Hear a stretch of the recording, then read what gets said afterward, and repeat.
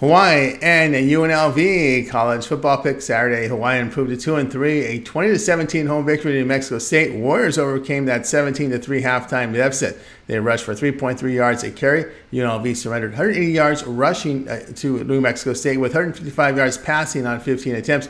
Braden Shager in the game, 26 of 38, 245 yards and a touchdown. He averaged 6.4 yards per attempt. UNLV improved to 3-1. 45-28 road win at UTEP. Rebels rushed for 307 yards for over 6 yards a carry. They limited the Miners to less than 3 yards a carry with 225 yards passing on 31 attempts. Quarterback Doug Brumfield missed the game due to an injury. He remains questionable with a little bit of progress.